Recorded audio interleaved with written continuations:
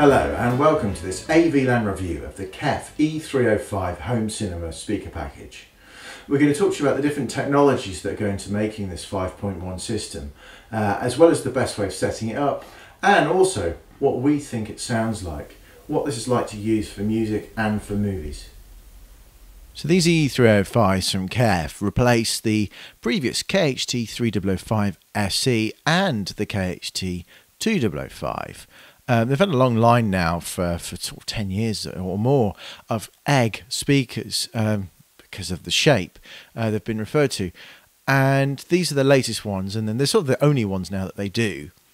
Now, they've made a big change to them. They look very similar, but the design of them and the sound of them is very much different. Very much improved by the Z-Flex surround that's in the Q series, so the much better drive unit. They're aluminium cones in them, and they have the Tangerine waveguide, which was on the 3005 SE as well, but again handing down a lot of technology that's on the Q series of speakers, but fitting into this very much smaller form factor. The bracketry has been redesigned as well, which we'll show you shortly. They come in as this sort of silky matte finish of black and white. You can see here the actual drive unit. Very heavy, you know, the magnet on it's a massive magnet on it, so it does a really good job of pulling the cone back in again once it's been pushed out.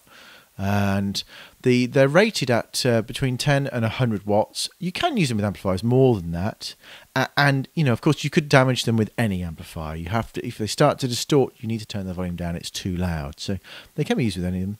The grills aren't detachable, so you can only see the cone sort of by holding it up to the light, the actual drive units. It's a Uni-Q drive unit, which Kef have used on lots of their speakers, which means it has two separate drive units. It has the tweeter mounted inside what is the bass drive unit, with the bass drive unit around it. Rather than having a dust cap in the middle, it has the tweeter. So they are two independent drive units. It's not a full-range speaker. It has actually two of them. And they do this because it's a single point, you know, that the sound comes out of. So they say it's better dispersion and better symmetry, and it's more like to be in sync, the treble and the bass. That's, you know, debatable, but it certainly does, for this size of speaker, mean that they can shrink the drive unit down. Here on the actual stand that doubles as a wall mount, you can see that the speaker cable can go in and be fed in. So it can come in from behind. So if you've got the cables hidden in the wall, you can come in behind and go into those terminals there. And this doubles as the wall mount and the desktop stand. Or if you're running the cables down the wall, or you've got them just sitting on top of somewhere, you can do that. So there it is. You can see it using it as the desk stand. And then flipped around, you can use it as the wall bracket. And it pivots in all directions. That's how you'd have it on the wall. And here you can see it on the wall, and it does look very stylish. It's very discreet, doesn't take up much space, and looks, you know, modern, futuristic. It's got a you know, very good design, and it's a design that hasn't really dated either. I mean, you know, even though these have been out for over 10 years, this sort of design of speaker, it still looks good. It still looks you know, different to other speakers on the market. And here's the actual satellite speaker. When you buy it as a package E305, you get 5 of these. One of them as the center speaker, and the 4 as the fronts and the rears, and then you get the separate subwoofer. You can see it has a bass port there at the top, drive unit in the middle with the tweeter right in the middle, with that yellow ring around it, the same as what's on there, sort of Q series design. And then you got that integrated stand now with the connections hidden away. They used to be on the back of the actual cabinets.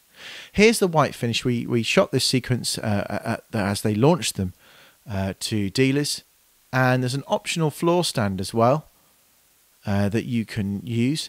And it isn't just a stand, it actually has the cables running up it, and it has a slight crossover network, similar to what they have on the T-Series, that alters the sound. So the cables, again, can come in at the bottom, so there's no cables running up them, and it does know then that it's on a stand. This is the subwoofer, and they've done quite a lot of work on this to keep it a very small form factor, so it's discreet, it can sit behind a sofa. it's got that drive unit there, and then you've got the mains power, and the line level input can be very discreetly hidden. If you're designing a room around it, you can even have the cables coming up through the floor. But again, it's so you don't have to see it. You've got minimal controls there. It will power itself on and power itself off. And this is the E2 subwoofer, and it's got a 200mm drive unit in it, and a digital 250 watt amplifier. So for most average size rooms, well, here in the UK anyway, more than enough to fill it. Of course, a lot of amplifiers now have twin subwoofer outputs, so there's nothing to stop you from buying another one of these. It is available separately, and putting two of them in a room if you've got a larger room to fill. But it's a sort of unique design as well. It is shaped like an egg as well, like the actual satellite speakers, and it doesn't intrude. It's not trying to make a huge point about itself. It will quite happily sit in the corner, and it doesn't draw attention to it. It's not a horrible box like a lot of speakers.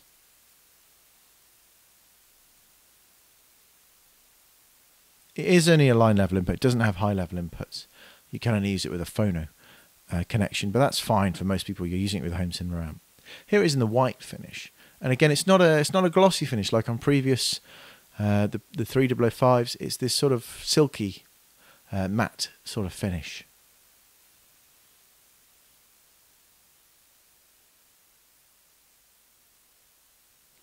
On to the pros and cons for the Kef E305 5.1 subsat system.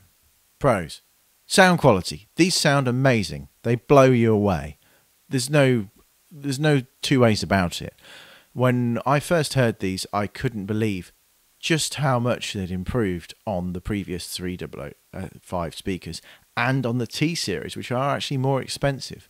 So although the T-Series are more discreet because they're very flat, these sound so much better. The actual satellite speakers bring out so much detail. They're so crisp. They're so good for music, let alone movies.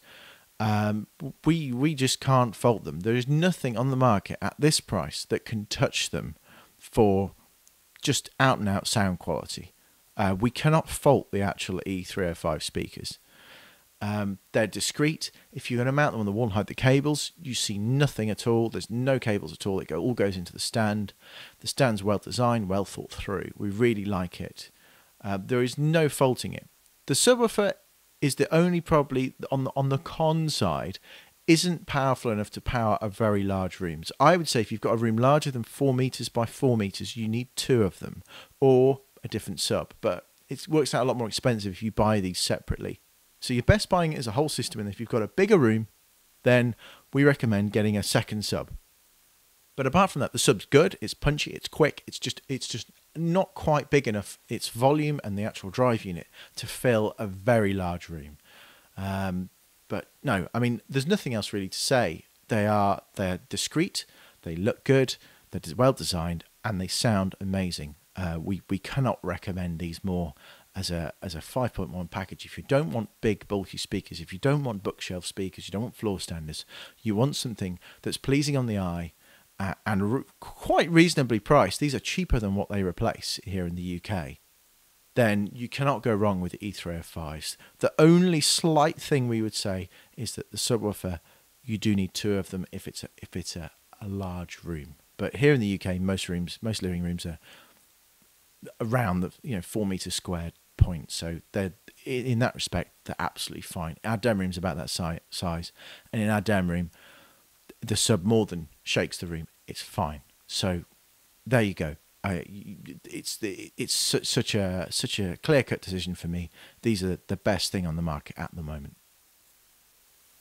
That's the end of our review of the Kef E305 speakers. If you've enjoyed this review and you'd like to see some more, or you'd like to purchase this from us, please visit our website avland.co.uk. Thank you.